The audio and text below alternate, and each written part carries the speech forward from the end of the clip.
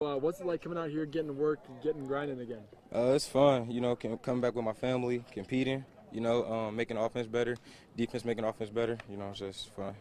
Obviously, expectations here are high. What are the kind of expectations amongst yourselves? I say state championship. I mean, that's always the goal. Coming here my freshman year, that's always been the thing, state championships and nothing less, or it's not a successful season.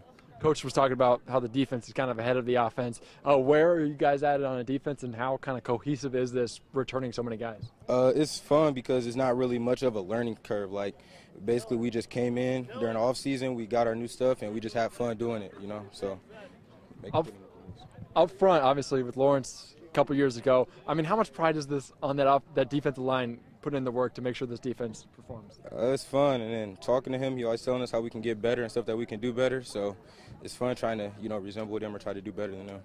We didn't see Randy Holtz out here, but what kind of a monster is he on the offense line? Because you go against him almost every day. Yeah, he's something. He's fun to go against, but, in my eyes, I always tell him that he sucked. He might not, but he sucked to me. How much of a focal point is he on that offense?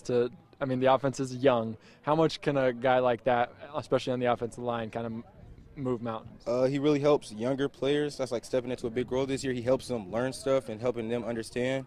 He really helps like John and them read plays that they can't see or read stuff. So say he's more of a experience, and that helps them out. First couple days of practice. First couple days of practice, we're really trying to work hard, get the fundamentals down, because once we get the fundamentals down, we can go into advancing our offense into a more diverse kind of offense. How much is there a learning curve with so many new guys on the offensive front? They're really intelligent. The new guys on the offense are intelligent, so they're picking it up fast, so it's going really good. Obviously, Snider, you're always playing well, always competing for that victory bell. What are the expectations amongst you guys? We're trying to win it all, undefeated all the way through the year. How important is this time of year to make that happen? We just need to get the fundamentals down, like I said earlier, and once we get the fundamentals down, it'll all go good from there. We've seen Ananias last year, and obviously Snider's always had a pretty good guy that runs the ball. What kind of dynamic do you bring to the table? I bring more of an agility and speed kind of dynamic. Okay. Obviously, there's a guy up front, big man, running behind Randy Holtz is always pretty fun. What kind of monster is he on the offensive line? He's just outstanding. When he works hard, it's just the job is done every time. What's it like running behind him? It's awesome. It's just there's a hole every time. Well, I think, we're kind of knocking off the summer routine and getting more into the foundation of what will, make up the 2019 season, crashing into each other a little bit more. And, on Thursday we'll be able to go kind of full tilt for the first time. So I think guys are looking forward to that. But then we also have some young guys that are overwhelmed by the learning, the intensity of the learning and how many more things they have to try to understand, and that makes it complicated. So it's a process, and guys are going through the process. You've seen a lot of good teams here at Snider. Kind of what traits stand out this time of year that makes them good later in the fall? Number one, their effort.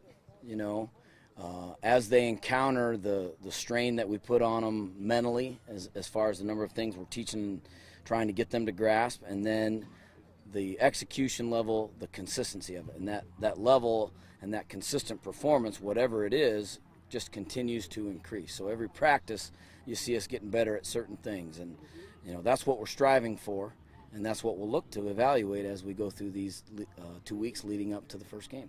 The Panthers' defense always very good. How important is it to have all those guys back, and how much can you really throw at them knowing they have so much experience? Well, we're talking to the group, and the defense is ahead of the offense right now because of that experience, and we're able to do more, and we're just a little bit further ahead in that teaching and learning process, and that level of execution. And the offense will catch up, but that's kind of where we're at right now. I think with the number of kids that we have back and playing defensively, we're more versatile. We're able to do some more things personnel package-wise, and just put guys in places that they do best, have other guys do things that they do best, and just allows us right now, kind of looks at we'll be a little more versatile.